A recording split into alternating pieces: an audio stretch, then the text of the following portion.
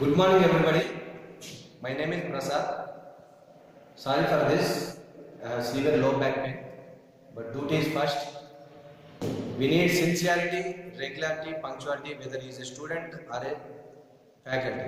Sincerely, you should come to the college. You should be regular. You should be punctual. Now coming to the subject, this is a part 2 Java video. Part 1 already I have uploaded. This is a part 2 Java video. In this video, I am going to cover OOPS concepts of Java. Right. So previously the subject title was OOPS. Here OOPS stands for Object Oriented Programming. Object means any real world entity is object. This duster is object, this chalk is an object, even myself is an object. Here object means all other variables and constants is called object. Oriented means dependent. Dependent. With objects, dependent will write programs. This means system or software. This now changed into JP, Java programming. OOPS is a theory and JP is practical part for that. So here Java core, OOPS is a core of Java. OOPS is core of Java. Its approach is second approach to reduce the complexity of the society. The first approach will be C language. C language is first approach and OOPS concept is second approach to reduce the complexity of the society. The C language is procedure oriented, it has some procedures, and structure oriented, it has some structures, and functional dependent. Through some functions we write the program. And next C++ is with the C concepts and C features, it is semi-object oriented, partially object oriented. But whereas Java is a completely object oriented concept. Because of these concepts, Java is flourished a lot. Java has so much demand. Here the basic concepts are class, object, data encapsulation, data abstraction, inheritance, polymorphism, and extra two features are added in the institutes. Those are message passing and binding. Now we will come one by one. Class, first two concepts of OOPS is class. Generally, class is a collection of students. But technically, class is a collection of members and member functions. Class is a collection of members and member functions. Members means variables and constants. Variables means I already told you in the first video. Variable means which is changing is called variable. Constant means which will not change. Variable and constants are members and member functions are methods and objects. Here method is printf, these are inbuilt methods, and these are user defined method. And objects here, this one is objects. The syntax for creating objects. This is a collection of members and member functions. It's a class. Next, the second one is object. Here object definition is object is a blueprint of a class. Object is an example of a class. The syntax for creating an object is this one. Change. This is a class name. You can give anything. User defined class name. And class, object, and new is a keyword here. New is a keyword, and this is a constructor, same name as class name. This is the syntax for creating an object. Here. This is a program. Syntax and semantic program. Explanation of this theory part. This is a practical part. This part. Class. Example of a class. And object. Right? Now coming to third OOPS concept. Data encapsulation.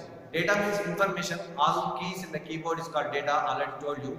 Encapsulation. In the general English, encapsulation means capsule, binding the medicine in the capsule to give security.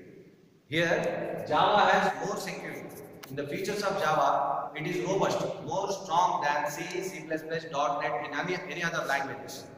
So it will give security through class. Generally, C program starts with main, and program continues. Whereas Java program starts with class, in the class we have main. Java program starts with class, in the class we have main method. So it is binded with class. So it was more secure. So data encapsulation definition, technical definition goes something like this. Binding or wrapping data at one place is called data encapsulation, technical definition. This is also example for the theory part, practical part. And now data abstraction. Abstraction means hiding unnecessary data. Here, technically, abstraction means hiding unnecessary data. Example is system.out.println. There is so much explanation behind this, but we don't know all the things. Here, system is a inbuilt class. Yesterday I already told you, inbuilt class. This class will be there in this package, either LAN or IO package. Star means all process and interfaces. This out is a variable, inbuilt variable. This print method is there in this class. This class is there in this package. That will be abstracted. But we see only this output. Sum of these three variables. This constant. I will tell this later. Right. So that is called data abstraction. The definition is abstraction means hiding unnecessary data to the user. Is called data abstraction. Next one, fifth one is inheritance. Inheritance means generally we will acquire the features of our four parents, our grandparents, our uncles and all. Here technically inheritance means acquiring the properties of superclass into subclass, parent class into subclass. The technical definition is acquiring the properties of superclass into subclass is called inheritance. Again in inheritance we have so many types. That is single inheritance. Single class parent to class child with this extends keyword. Yesterday I already told you some words, keywords. We have 50 keywords. This is one of them.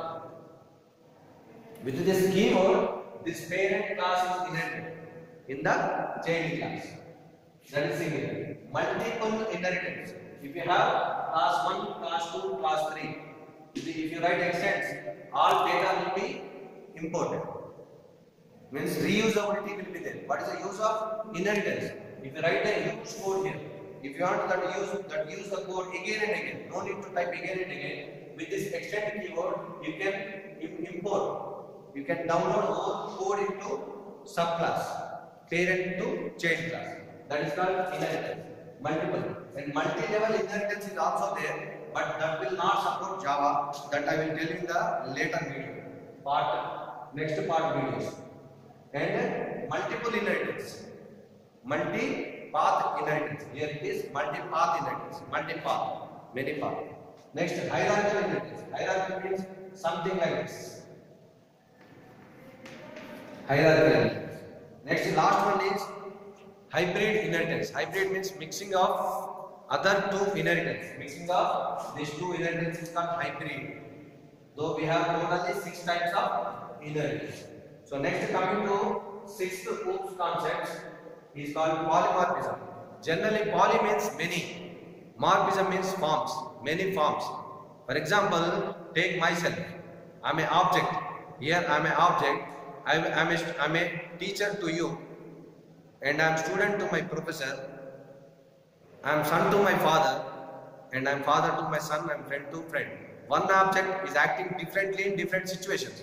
Similarly, technically, polymorphism means technical definition is one method or object will act differently in different situations. One method or one object will act differently in different situations is called polymorphism. And again, it has two types. One is method over loading, and the second one is method over writing. First one is method over loading, and second one is method over writing. Method over loading will be done in the same class, overload. Same class, overload. Method, same method name, but different parameters. Int A, if you write in the same class, int B, you write int B to differentiate. And method over writing will be done in the different classes. Method overriding will be done in the different classes. For example, this comes under this example.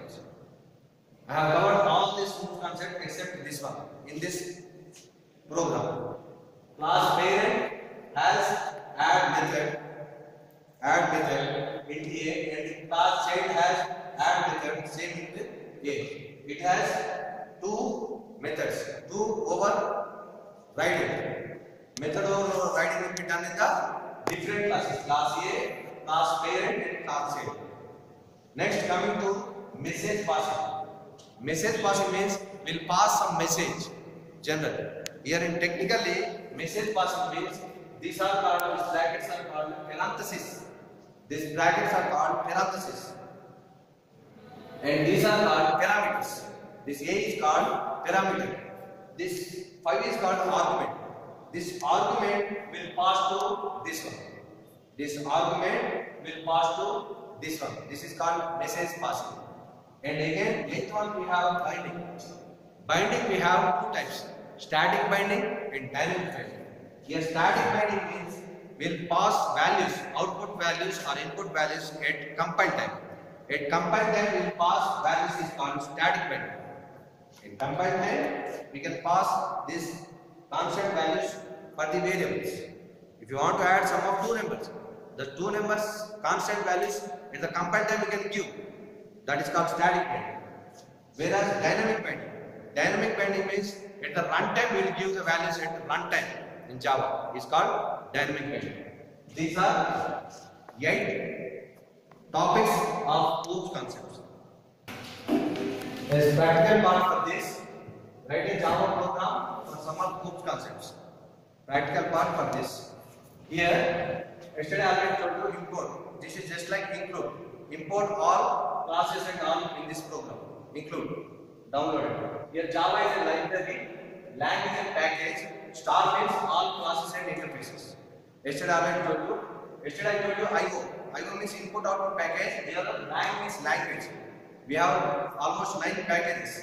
And if you search in the Google, you find more. Your class parent. Class parent. Parent P is a capital because it's a class. User defined class. The naming convention is P should be capital. Void means returns nothing. It's a keyword. Add is a user defined method. User defined method. Int is a data type. A is a variable. Variable means which varies, which will be changed. System. System is a inbuilt class. It's an inbuilt class. Because it's a class, the S should be capital. Out is a inbuilt variable. Inbuilt variable. And print ln. Print should be P small letter. It's an inbuilt method. It's a user defined method. It's an inbuilt method. ln means next line. It's next line. Here multi means we are doing multiplication. Double quote, it will be printed as it is. Plus means concatenation symbol. Concatenation, adding symbol. A into A, multiplication. We are doing multiplication of two values, same values. When you pass this file, if it goes here, it will be multiplied and it will be given answer. And here, class child. It's a user defined class. Because it's a user defined class, the C should be capital. Extends is a keyword to do inheritance in parent. Parent class will be inherited. Parent class will be inherited. Void means returns nothing. Again, add is a user defined method. Int A is a data type. A is a variable. Again, system dot out dot println. Here we are doing sum of these 3 variables.